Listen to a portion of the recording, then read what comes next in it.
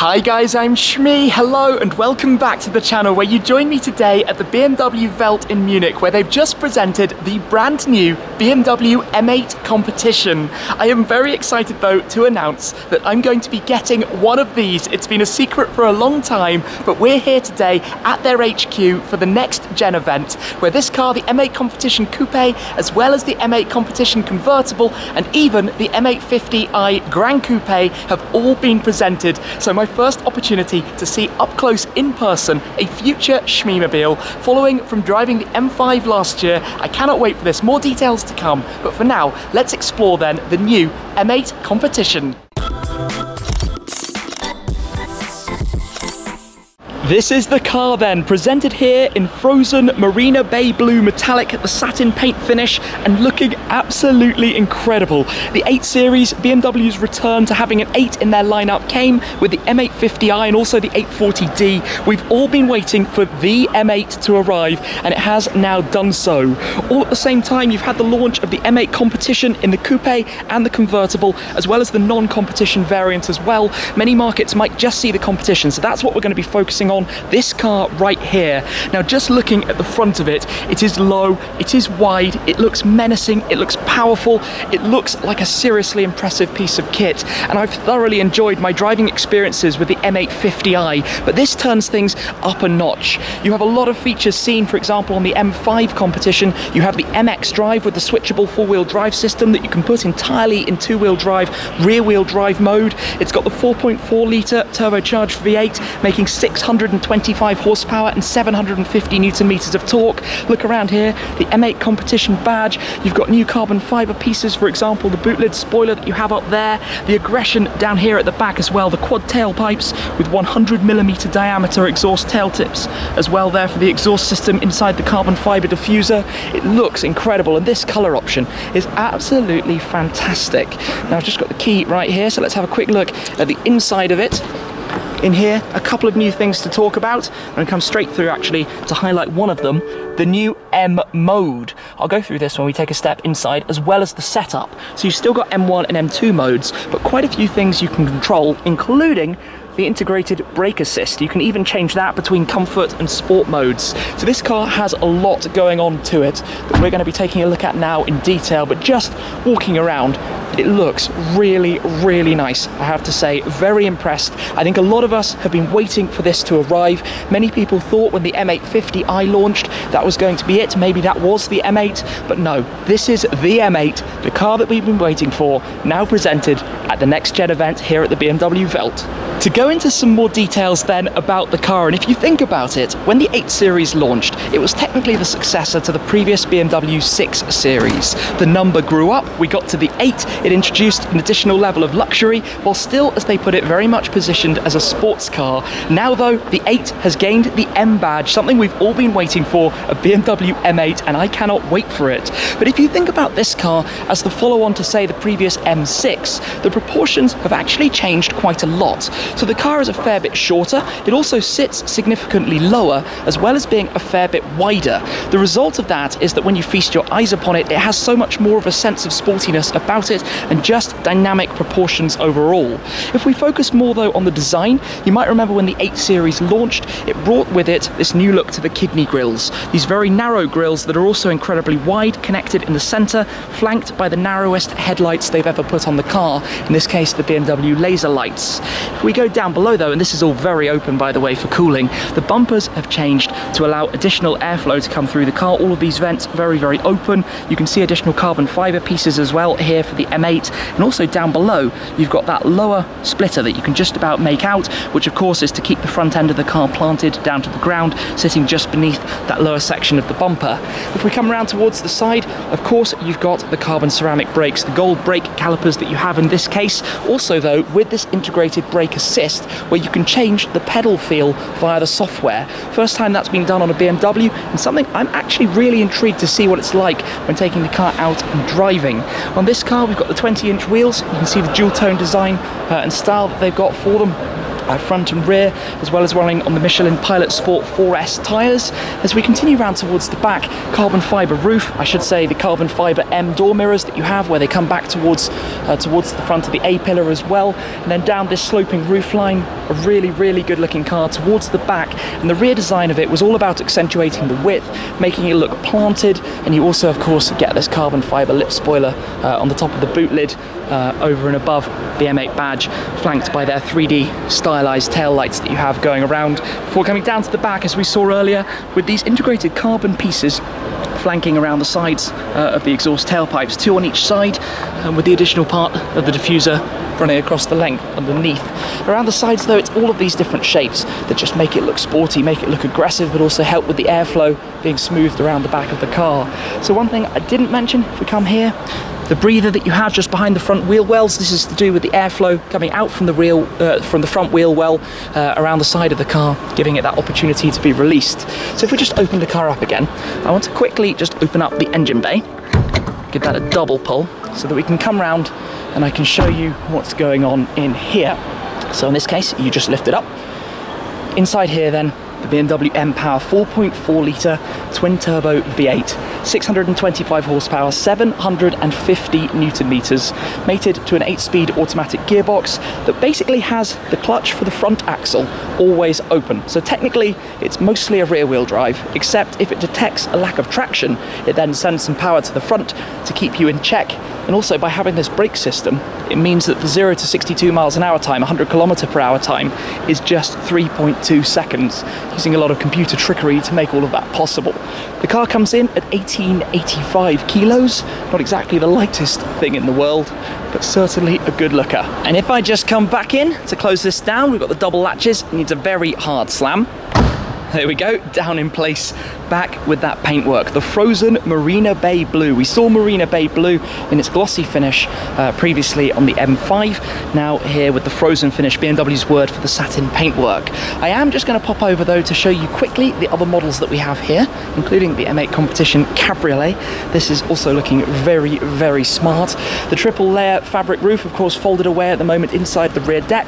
That can be operated while you're driving up to 50 km an hour, 31 miles per hour. And inside you can see a few more of the details as well. And in fact, there are some really very nice touches about this, more visible with the open top and all the lights on it. Like, for example, the M stitching that you have around the steering wheel, also around the gear shifter, the red buttons that you have, the M1, M2, and the stop-start there. You can see more of the controls. We're going to come back to these in more details. You've also got the M8 Competition badging there inside the central console as well. And also M8 worn here, the illuminated badge in the back of the headrest here. With the air that can blow out behind you as well. So a car that is very well equipped in terms of technology and safety systems and assistance, also looking very good, particularly with the roof down. What a car that would be to go and cruise in. And then if we just come the other way, of course, these are the models for the time being, but now also presented is the M850i Gran Coupe. And I don't think it would take a genius to work out that an M8 and M8 Competition version of this might be coming in the future. It gives you a bit of the demonstration up front though that you can see of the M850 bumper, so you can see the comparison and just how much more dialed up it is in the M8. But in here, versus the 6 Series Gran Coupe, if we could say, the shape of the roofline has changed quite significantly. Previously, this came down more in a kind of 3-box configuration, whereas now it looks more like a hatchback. It is still a separate boot and a fixed rear glass. Around the back, though, for this kind of car, I think it looks incredibly good, and I'm also very impressed by the amount of space that is available here in the rear. That's a lot of legroom for this kind of car, and when well, I mean, this is the 530 horsepower version of the 4.4 V8, but when you've got one of these, potentially with 600 horsepower, well, that's going to be moderately epic. For now, though, I'm going to be leaving that. We're going to go find another car so that we can check out how the interior and all the systems work inside the new M8. I've ventured downstairs here at the Welt, where there are plenty more cars as well to take a look at, but it's time now to take in some of the new features on the interior of the M8. So this coupe is in the same spec as the car that we were looking at upstairs. Paintwork still looking fantastic. I don't think I mentioned, but those wheels are actually exclusively only for the competition. The non-competition version has different different wheels on it. And the same also goes for this interior as we saw upstairs. This is again only for the competition version of the M8, where you have the dual tone with the black and the mid-rand beige. And also, if you have this option, you do get Alcantara as well for the side bolsters, central tunnel, and also the underside of the dashboard. That's the only interior configuration that comes with Alcantara. Now, we've got some incredibly bright display lights here on the stand, but let me take a quick seat inside to run you through some of these features. It's going to be very, very hot in here, but of course we've got these buttons, the M modes and also the setup. Now, before we go through those, just quickly about the interior, a reminder what the 8 Series is like. For the driver's dashboard, you've got a 12-inch digital display, you've got the digital speedometer around the left, the rev counter at the right, and you can change a number of different features about it. Over in the center, you've got the 10-inch touchscreen for the latest BMW operating system. You've got these tiles and tablets, and you can slide the screen across and go through a number of different displays and configure this exactly how you would like, adjusting, changing. You've got your navigation, your media, and all of your different controls. Now, in the center, you might have noticed also, this is a different shift knob versus what you saw in the 8 Series, where it had the crystal clarity style glass effect. This is a more traditional M leather gear knob with stitching around the outside, the M embroidery, and your drive mode selectors here, so you can change the drive feel and ferocity of it, literally, of the 8-speed automatic gearbox. Now, down here, these 2 buttons. Now, the way to think of this is M mode is basically your controls while you're out driving. So if you think about this in a kind of race driver setup, setup is what the team would configure for you before you go out. M mode is what you do yourself. So if we press setup just now, you can see how that loads. You can toggle through these different driving modes using the controller, or just literally touching them yourself. And it's got the gesture control, so you can raise and lower the media volume literally by doing that in the air. All the latest technology in here. So you can see you've got engine, chassis, steering, the integrated brake assist, and also the xDrive. You can press the different buttons, set it up exactly how you would like. And if you wanted to access the xDrive, what you need to do is go down here to the traction control, press and hold, and you can turn that off, which will do any second. There we go, configure xDrive, and here you can load that up. You've got your four-wheel drive sport, and your two-wheel drive. So you've got all of these, set them up, and off you go, ready to drive. I'll just pop them all back for the moment so that you can get a quick idea for what that's like. Now, down here, M mode. Let me give one press of this and you'll see what pops up. It basically goes between road, sport and track. Now, this is another competition exclusive. The non-competition doesn't have the track mode, but road and sport change a number of different things. You might spot this on the dashboard actually. That's normal road mode. That's sport mode, a little bit more focused. It gives you a quick snapshot of your setup there on the right, and also using the board computer here, you can scroll through a number of different displays on that, turn it off completely, or go through all of these different screens where you can see different pieces of information and what exactly is going on. Your G-forces there as well. Also your infotainment, and back towards your settings. Now, to go into the track mode, basically when you're in this and you go, you're here for example, if you press and hold it, it will then activate track, which disables everything basically. You're on your own, but what's interesting when you activate it is it actually turns off the display, turns off the music, and makes this car entirely focused. So literally pressing and holding the M mode button to put it into track kind of engages the entire car in one press of the button, which I think is really quite cool. And then one press again and it will come back on, wake itself back up and go back to normal. So you've got that. You also have on the steering wheel the red M1 and M2 buttons that you can reach with your thumbs. Those are of course pre-configurable, so you could have that set up to jump it kind of into different modes. And if I just give you a quick demo of this, for example, if we press M2 here, maybe it needs a second press just to confirm. There we go, because it's turned off traction control. You will see how this is set up. So that's how M2 is configured into two-wheel drive.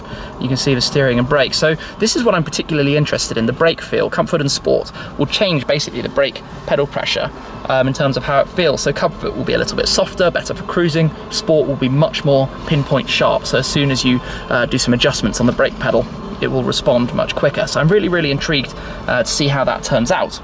Also, just generally looking around here, you've got your shift paddles on the back, your adaptive cruise control settings here, some media controls over on the right, you've got your light toggles down here, there's a button in there for the powerful tailgate, you've got your memory seat controls here, you've got the Bowers & Wilkins sound system. Down here, obviously, the illuminated M8 Competition door sills, your seat controls, your lumbar support, your seat massager, I think. Basically, a lot of things. The door pull down there, the M pedal set that you have as well, looking very nice down at the bottom. Over towards the central console, your climate control settings, your hotkeys to go through different menu controls. In here, this section opens and closes. You've got your cup holders, USB port, your wireless charging pad, your traditional 12-volt socket as well. And then coming back, you've got all your usual buttons, so the cameras, for example, to help you with parking. It will have park assist, the red engine start-stop button. There's an exhaust mode button, electronic handbrake, and then some hotkeys for your infotainment as well to go around that. And the P button here is to pop it back into park. In the central console armrest, you've got a USB-C port, another 12-volt socket, and a rubbery kind of floor to stop things sliding around that you've popped away in there. The split fold opening to that as well. But as with BMWs, this central section, all driver focused, pointing in the direction of the driver, I suppose emphasizing that's what this car is about and what it's for. You do have back seats, but I would say it's quite a +2 configuration. This kind of leg space is not the largest in the world. Small people probably only, maybe for a short distance you can have some taller adults back there. But decent visibility overall. The C-pillar isn't too obstructive, and you can see the rake of that rear window, incredibly shallow to the ground, very narrow side window exits as well. I love the borderless display that you have around the rear view mirror, and this style that BMW have with the kind of wave effect as well for their interior lighting. Anywho, as I said and expected, it's getting boiling hot in here. Mirror controls there as well, and windows. But this thing is looking very nice. Also, another thing I particularly like, the M seat belts with the M stripes that you have down there. Just those small touches. I think they integrate very, very well without being overkill, without being too much, make the car look very, very good. So while we're here, just a quick look. After all, perfect car for a grand tourer, long distance. Let's open up the boot. Have a quick look in the trunk, as some would say. Back here, you've got a slightly obstructed shape, we could say, but it does go back actually a really long way, and you've got these levers to fold down the rear seats as well, which split 50-50 back there. Small storage net for some things here, and your first aid kit and toolkit over on that side as well. And quite a wide opening, I guess, easy for putting some suitcases in, where you can then close or lock down the back. So, I think that's more or less it then. A first look today here at Next Gen, held at the BMW Welt at the new BMW M8 Competition.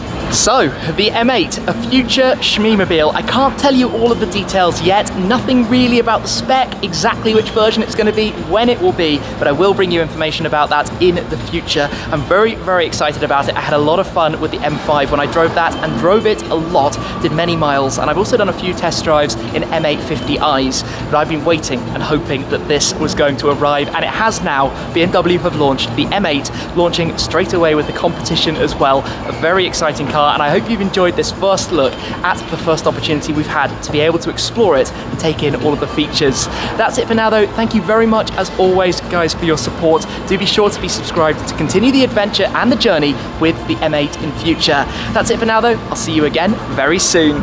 Cheers.